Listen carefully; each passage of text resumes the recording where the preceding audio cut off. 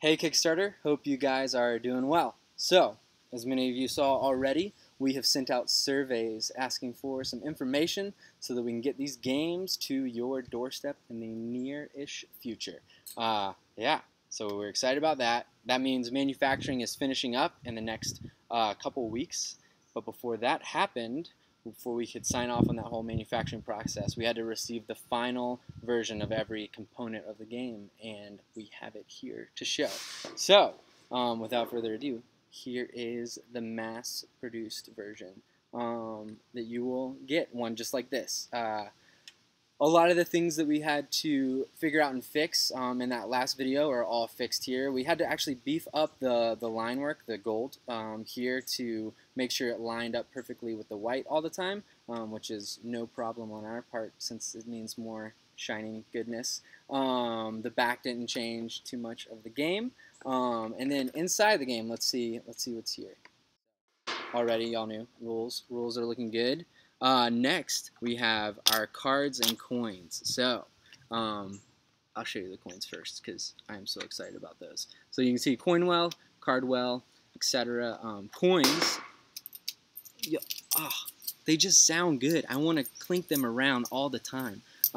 They just feel good. I wasn't worried. I was like okay with where those coins molds were. But actually receiving this final version, like, I am ecstatic. Like, I'm so stoked on them. So you can see the front and the back with the slight antiquing, the bronze, gold action happening. So these feel great. There are 5 of them. They count rounds, so if you win a round, you get a coin.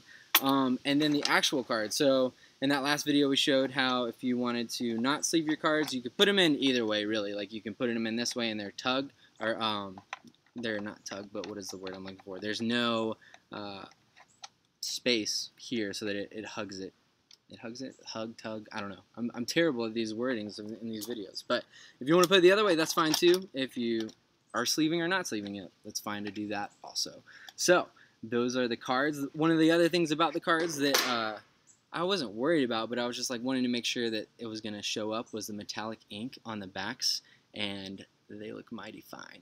They look good. Like, I was excited about it, but actually seeing it in person was like, this made it. This made the game. This and the coins were like the icing on the cake, which you guys made happen, like, because of stretch goals. So thank you.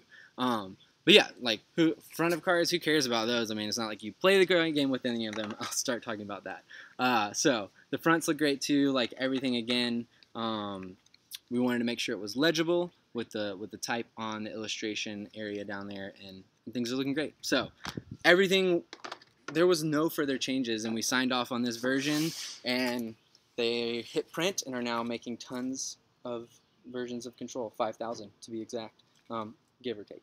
But what's next is, once they finish that up, Control will go on a boat and cross the Pacific Ocean. We'll try to get those, the name of the boat or the tracking, so if you want to track it across the Pacific Ocean, you can do that if that's your thing.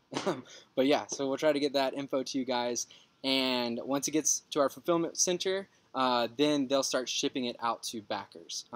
And so we're looking at probably like a late July, early August-ish timeline. So thank you guys. Like, thank you for your patience. Thank you for your support and comments and everything along the way. Let us know if you have any questions about anything. But yeah, like, we can't wait for you to play this game. It's been a long/shortish journey. Like, it's flown by, but it's also been a lot going on. So thank y'all. Until next update, we'll see you later.